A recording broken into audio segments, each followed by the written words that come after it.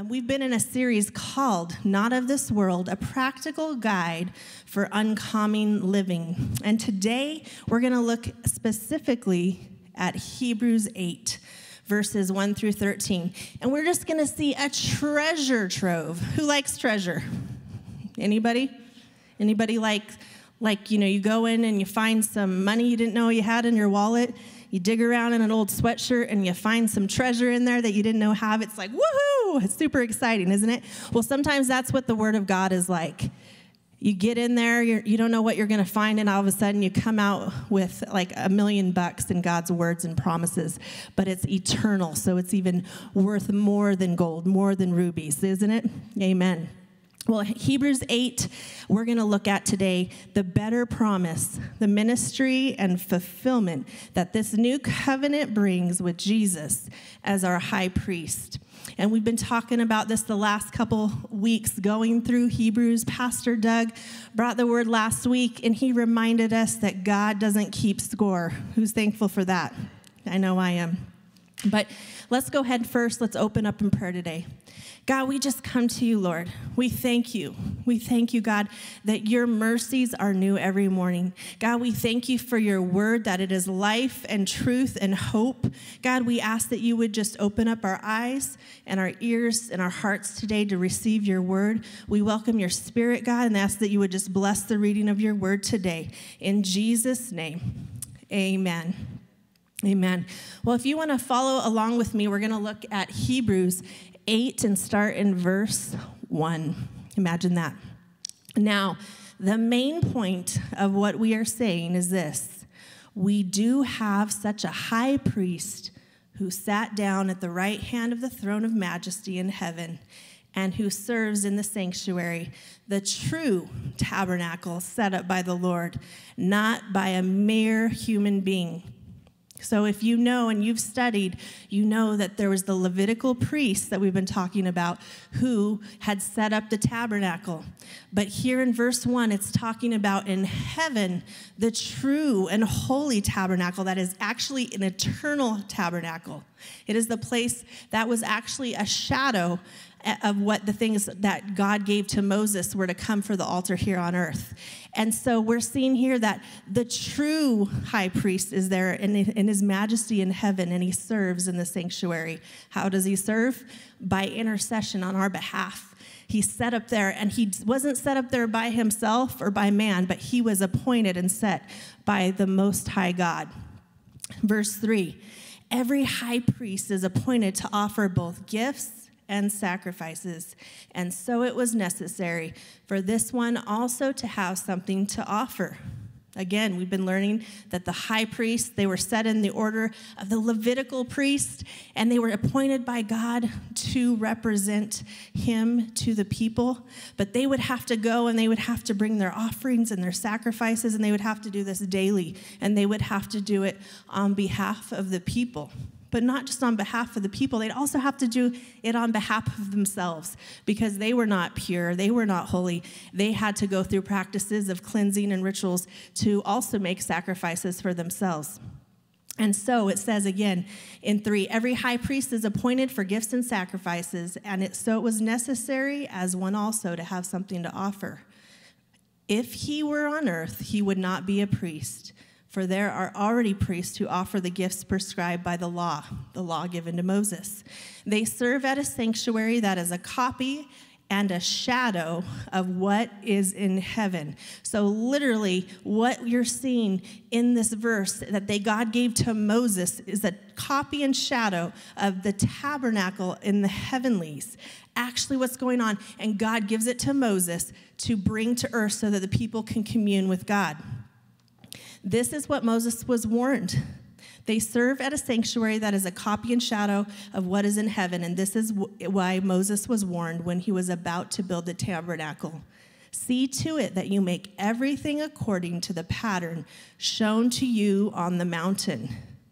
So they had to follow inch by inch, color by color specifications that God wanted because he wanted it to be set up just like in heaven. And so they meticulously followed the guidelines, the blueprints that God gave.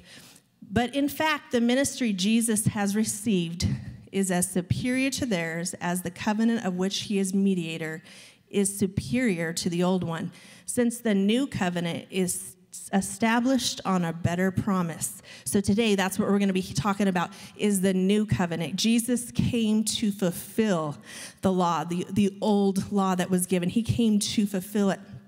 For if there had been nothing wrong with the first covenant, no place would have been sought for another. But God found fault with the people, and he said, "The days are coming, declares the Lord, when I will make a new covenant with the people of Israel and the people of Judah. It will not be like the covenant I made with their ancestors," the Israelites, right? "When I took them by the hand to lead them out of Egypt, because they did not remain faithful to my covenant, and I turned away from them, declares the Lord." What did the Israelites do? They followed idols. They broke down. They followed God for a season, for a moment, and then they got enchanted by idols.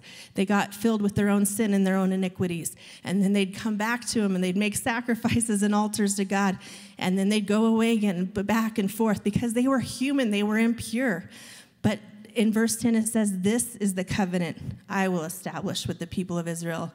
After that time, declares the Lord, I will put the law in their minds, and I will write it on their hearts. I will be their God, and they will be my people. No longer will they teach their neighbor or say to one another, 'Know the Lord,' because they will all know me, from the least to the greatest." He's saying here, this is prophesying to the future, that no longer will you guys have to go out and tell your neighbors and evangelize about God, because they will all know me. The Word of God says that every knee will bow and every tongue will confess that he is Lord. And we haven't seen that day yet, but it is coming. In verse 12, it says, "For I will forgive their wickedness and will remember their sins no more.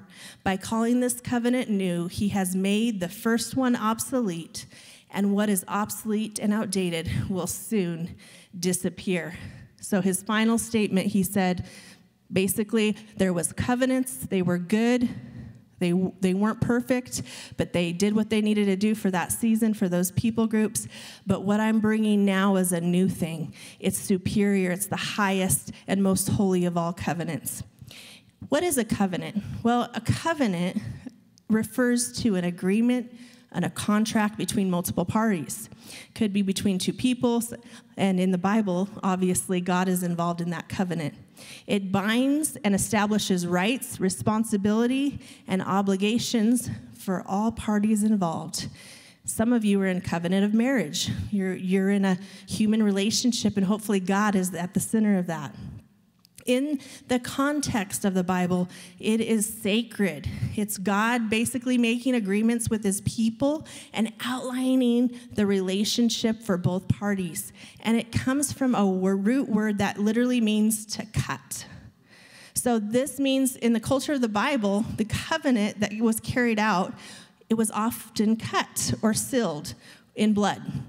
And so there's different stories in the Bible where God makes covenant, and they literally divide the animal, they cut it, and they pass through it, and that was part of the covenant. There's other places in the Bible where you see they sacrifice the lamb. They're literally using the blood for the sacrifice, for the covenant there. Covenants in the Bible are significant because it reminds us of God's faithfulness, his commitment to his people, and his relationship and his commitment to a relationship with us. The covenants serve as a foundation throughout history, outlining his promise, his expectation, his blessing, and the consequence of what happens when we obey God or when we walk away and we break that covenant. Ultimately, it highlights God's love, his grace for us and for humanity to reconcile us through his promises. Now, God gave a couple different covenants in the Bible. We're not going to go over all of them today, but just briefly, a little quick overview. Some of the covenants that you'll see is God gave an Edenic covenant. You find that in Genesis 2:16. An Adamic covenant, Genesis 3:15 with Adam. Noahic covenant, Genesis 9:16. The Abrahamic covenant, the Mosaic covenant, the land covenant, the David covenant, and the most high above all covenants, what we're talking about today, the new covenant. Now, the covenant with Noah, you guys, most of you should know the story, and if you don't, that's okay. But God literally said that he would never flood the earth again. And what was his sign of this covenant? He put a rainbow for the first time in the sky to make a sign and symbol for all to see, for us to see even today, to remind us of the covenant that God would never flood the earth again and just get rid of all the sin and unrighteousness in that way. He made a covenant with Abraham. He promised Abraham that he would give him descendants and he would give them Canaan as an everlasting possession. He even said, I will make your children as many as the stars in the sky. Who's been out late at night, maybe on Lake Powell? Seen those stars on Lake Powell when it's pitch dark and you get those amazing starry skies? Imagine the vastness of all those stars and the promise and the covenant God made with Abraham. God made a covenant with Moses on Mount Sinai, where he gave him the 10 Commandments and the laws and the regulations for Israel to follow. He also gave him the blueprints for the tabernacle there. It established a special relationship between God and the people of Israel. Now, the next one we saw was the Davidic covenant. And if you didn't know, God even made a covenant with King David. And he basically said that David's descendants would rule over Israel forever and ever and ever. This covenant ensured the establishment basically of a Davidic dynasty where David would have a king in line for eternity, including our future king and Messiah who comes from the line of David. And we'll see this even in the future as Jesus comes and sits as king of the Lion of tribe of Judah in David's dynasty as he sits in Israel as king in the future. Now, obviously, we know now he is king and he's sitting in heaven as king. The new covenant today, where we're looking at Hebrews, is a covenant of grace and forgiveness through Jesus' sacrifice on the cross. And again, it replaces every covenant before. They were all good. They were all meant for that time and season, but they were not perfect. They were not perfected until Jesus stepped in, a pure and holy and worthy Lamb. Each covenant has its own significance, but God's gives us all access to his throne, to his presence, to his kingdom. And today, I just say thank you for that, Lord. Hebrews 8, verse 5, reminds us that the covenant, including the high priest stewardship, served as a copy and a shadow. So we just read that it was literally a shadow, and that the priest held positions of great honor and responsibility. And at times, they would go into the Holy of Holies, into the inmost chamber of the tabernacle, where the presence of God felt and was dwelt. However, in Hebrews 8, 1 through 2, it unveils a truth that surpasses earthly priesthood, that we have a high priest in Jesus who is currently right now at this moment seated at the right hand of God, ministering in that sanctuary. He is superior. He is living, he is active, and he is king. God gave these blueprints to Moses on Mount Sinai to be stewarded by the high priest. Have you guys ever stewarded anything? Maybe a garden. Maybe your kids getting them to the school every day. There's different things we can steward, but these Levitical priests were given the tabernacle to steward and to follow rituals. And this literally follows in line to foreshadow what Jesus was to come and to do. We don't have time to get in it all specifically today, but every single step in the purification, in the cleansing, in the way the tabernacle was set up and drawn and set up was a basic representation of who Jesus was, what he would do in his life, and how he would redeem us. Amazing. It's amazing. Within the tabernacle, there were sacred items and structures. They would have to diligently handle these holy objects out of reverence and fear, because if they didn't, they would die. that there was the presence of God in this place. And so they, at times, they would get to go in, and they would get to, only the ones that were elected, let me just say this, they were chosen by God. Those that would carry the presence were chosen. It just wasn't for anybody to go up and say, today I think I'll carry the Ark of the Covenant. But even among the priests, only certain ones could do it. They had to be chosen. And they would carry the Ark of the Covenant on poles on their back. They couldn't touch it. What do you do when you touch something? You put it in your hands. What do you think? This is mine. You own it. And God is saying here, you don't get to own my presence. You get to steward my presence. And he allowed those assigned priests to put the poles on their back to feel the kabod, the glory of God, to feel the weight in holy reverence. But they didn't get to touch it. Now, there's seasons in this biblical story where you see that the enemy camp comes in and they take the ark, and actually God allows them to, because could they have just done it if God didn't want them to? No, they could have died. But God allowed them to take the ark, and when they took it, they put it on carts with wheels, and they wheeled it out, and then when they got sick of it because it was causing problems for them, they put it on a cart and wheeled it back.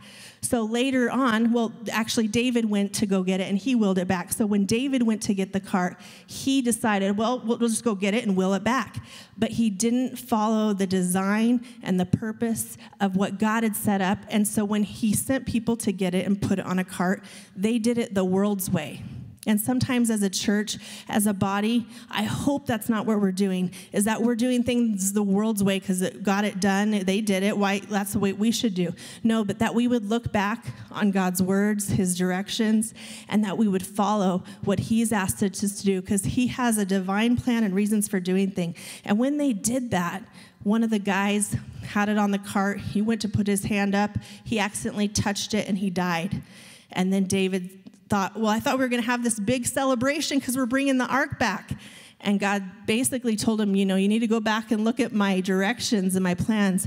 And so they went back, and they did it the right way. They carried it this time in honor and reverence on poles, and they didn't touch it. They didn't own it. They stewarded it. Yeah. It's so good. Preparation. Before entering the Holy of Holies, these priests would have to meticulously prepare themselves. We're talking ritual after ritual after ritual for themselves, for the people. A couple weeks ago, I showed you some pictures of some ritual baths that are even now being unearthed in Israel, where they would go down one side and then they would go out the other, because they wouldn't want to bump into somebody and have to turn around and go back out, because then they'd have to get back in. They couldn't even bump into somebody else, so they would go in and out and have people lined up behind them to do the same. So just tons of things they would do to clean their garments, to wear the right clothes, to make sure that they were ceremonial clean. Now, at one time a year, they would go in and they would have the Day of Atonement. And obviously, every day they would have sacrifices and do this daily. But once a year, on the Day of Atonement, the priest would take a censer and he would fill it with burning coals from the altar and 2 handfuls of finely ground incense. And the incense was specifically prepared according to, of course, God's instructions, right? They would scatter the incense on the burning coals, and they would cause it to make a cloud and smoke and make it rise. Now, this represented intercession. And as a courageous church, one of the things we are passionate about here is prayer and intercession. So I think this is so vital for us to know as a church, that even as the priests went in, they would take the incense and they would bring it into the Holy Holies, and they actually would even have a rope tied to them, because if they weren't clean or they did something wrong, they would literally be killed and fall dead, and they would have to grab the rope and drag them out. So you better know that day that priest did everything as a high priest he could to make sure he was right before God. But before he would completely go in to the Holy of Holies, the high priest would take that incense and flood the entire tabernacle with the incense so that the smoke would basically make a veil basically covering him. And it would basically give him somewhat of a protection from the Most High God. It would basically give him a little bit of a veil so that he wouldn't have to look at the presence and the glory of the Lord, because it was so powerful, so mighty, so strong. And this smoke created a veil, and it even covered the mercy seat, which is the lid of the ark. As he would come, he would ask for mercy and grace from the people. In the picture here, you can see a temple, the newer temple that was built. And this gives you an example of the inner courts of the temple, the outer courts, and then as you go in, only the certain high priest could go into the Holy of Holies. Now, obviously, in Moses' time, they were tents. They were set up in the desert, but later on, they graduated to building the temple. The most holy place housed the Ark of the Covenant, which actually represented the throne of God. His mercy and his presence, his superiority, his mightiness, can you even imagine? It dwelt here. The tabernacle had designated people that would come and do this, and it was just pure and holy. Within this place, there was burnt offerings, golden lampstands, the table of showbread. Each place had a purpose and a symbolism, and I'm sure we'll get more into those in the coming weeks. These items, though, were temporary. They were made of earthly materials, where we know that we have God, our high priest, and what he's done is spiritual, and what he's done for his body and his church is eternal, and just we get to partake in it, guys. It's so amazing. I can't even wrap my mind around it, but I'm so thankful.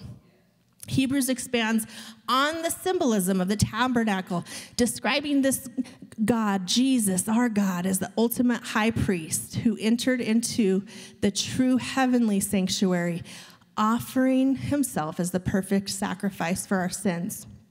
Now, did anyone in high school or junior high, maybe yesterday, I don't know, you have a friend or some friends and you're out and you want to go swimming and you just happen to have, a community pool nearby, or maybe your friends or neighbors have a pool, or maybe there's even a hotel that you're close to, and you really like their pool, but it's not yours, and you think, hey, what the heck, I'll just jump over the fence and go swimming. Anybody? Well, in this kingdom, in John 10:1, it says, "Truly, truly, I say to you, he who does not enter the sheepfold by the door, but climbs in another way, that man is a thief and a robber." Just an example of something fun that we do. But in the kingdom of heaven, we don't get to just jump the fence. We don't just get to go around the corner and do our way or sneak in just at the last minute. It says, "I say to you, he who does not enter the sheepfold by the door." We all have to enter through the same way. This week as I was preparing, I was just reading about shepherds, and shepherds in the wilderness, they would go and they would set up stones in a circle, and they would make them high to protect the sheep. And the sheep knew the shepherd's voice, and the shepherd could call them, and they would come running to him. They wouldn't listen to other people's voice, but they knew the shepherd's voice. And he would call them when it was night, and he would rally them in to come inside this little pen made by rocks in the wilderness, no gate, no latch, and he would get him inside, and then he would lay his body at the gate, and he would be basically the gate, and he would protect them from wolves, from bears, from predators, from thieves and robbers, and he would be there to make sure that they didn't get hurt or escape. John 10:9, it literally says that Jesus, "I am the door. If anyone enters by me, he will be saved, and he will go in and out and find pasture." And that's exactly what Jesus did for us, is that he called us by our name. He, the good shepherd, called us to come and follow him and come through him as the door. John 10:14-6 says, you want to put that up? Jesus said to him, John 10:14-6, "I am the way, the truth, and the life. No one comes to the Father except through me." There's no other way. Not one. You can't jump the fence. You can't go around. You can't get your friend to get you a cool tag or pass. Jesus is the door. And I'll say this too. Jesus never just sneaks into a city. He doesn't just kind of come in sneakily and not let anybody know he's there. He doesn't sneak into your heart. He doesn't sneak into your life. But he comes as we thank him, as we praise him, as we worship him, and we acknowledge him as the good shepherd. We follow his voice, and we declare that he is the way, the truth, and the life. Amen? Amen. Now, Hebrews 8:6, it reveals that this covenant was established on the better promise. Wouldn't you say Jesus' pure and holy sacrifice is better than all the ones before him? Yes. In Hebrews 8:10, it's showing a fulfillment of promise in Jeremiah. It says, "For this is the covenant that I will make with the house of Israel after those days, declares the Lord. I will put the laws on their minds and write them on their hearts, and I will be their God, and they'll be my people." So before, they put their laws where? On stone tablets. Okay, he's saying, no, I don't want that anymore. I want each one of you to take ownership of it.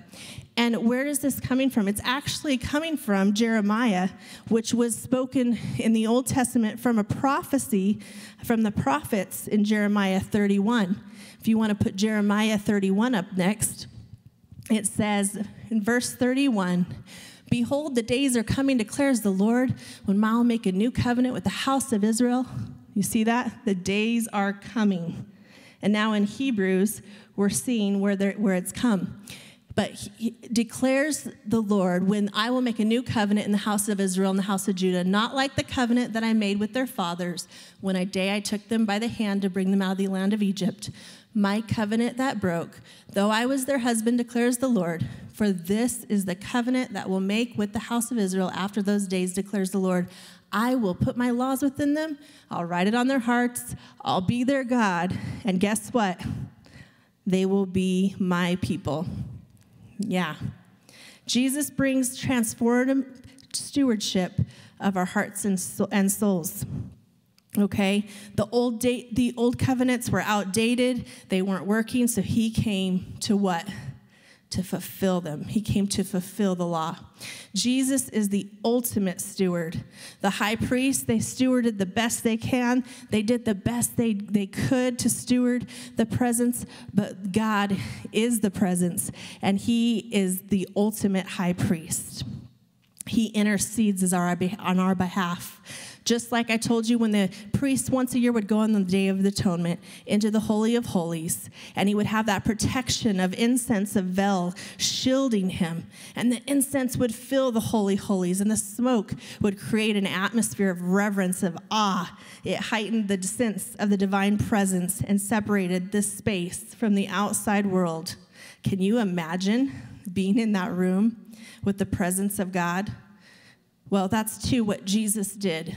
On the cross, he's on the cross, and he's there to sacrifice in death for us as an act of intercession. The very last minute, what does Jesus do? Luke 23:34, he says, "Father, forgive them, for they know not what they do."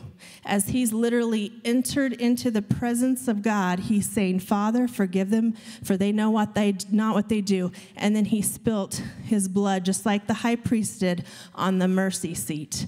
And then he went to be with the Father in heaven, where he's seated now, making intercession on your behalf. Church, that is so powerful that we have a God that intercedes on our behalf. Amen. And he did it once and for all. He's seated. It's done. He doesn't have to do it again. We have forgiveness. We have mercy. We have access to God by this act. Amen. Amen. Now, inside of the tabernacle, there was an Ark of the Covenant. And in this ark, there was 3 main items. First, there was the stone tablets of the law that represented God's righteous standards, his mandate, the law that was given to Moses on Mount Sinai, and it reveals God's holiness and all of his guidelines for his people. Okay? Second in the ark was the jar of manna.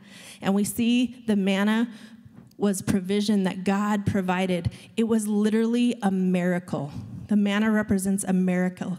Every day, miraculous faith that God will provide your next meal. Anybody had to live that?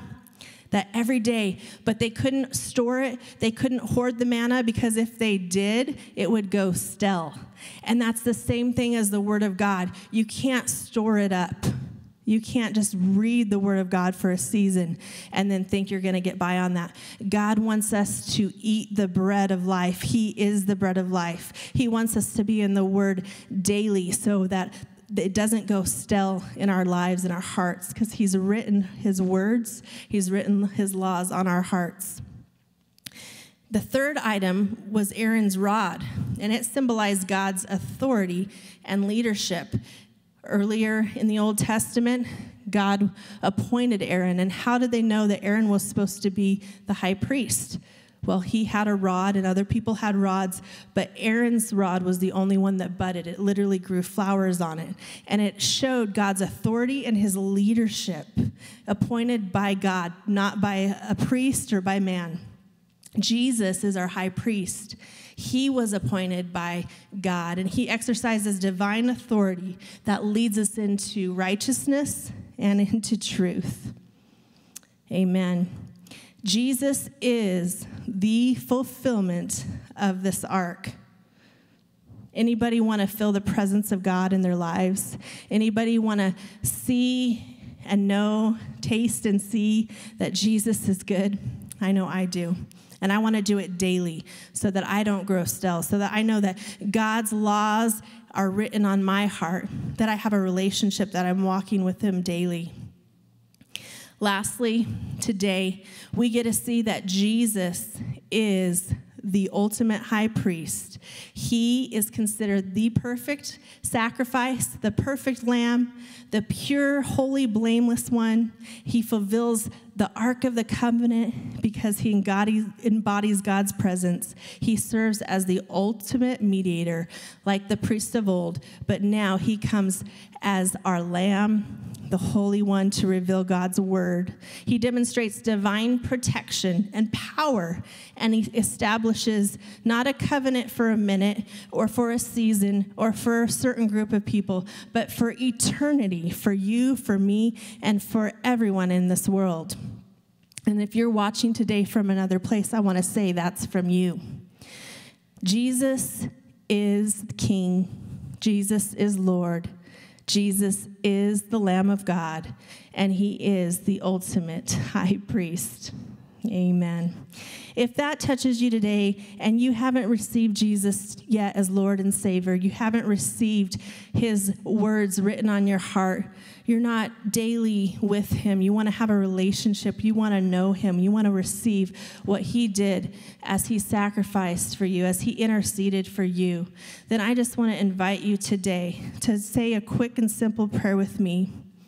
Jesus, Lord, Savior, God, I just come to you, and I thank you, Lord, that you have atoned for all of my sin, that you paid the ultimate price, that you bought my life when you died on that cross for me, that you interceded to the Father on my behalf. And Lord, I receive you as my Lord, as my Savior. I want to walk with you. I want a relationship with you. I don't want to practice religion, but I want to know you as Lord. Come into my life today. Make me whole. Make me cleansed and righteous as you. In Jesus' name, amen. Amen.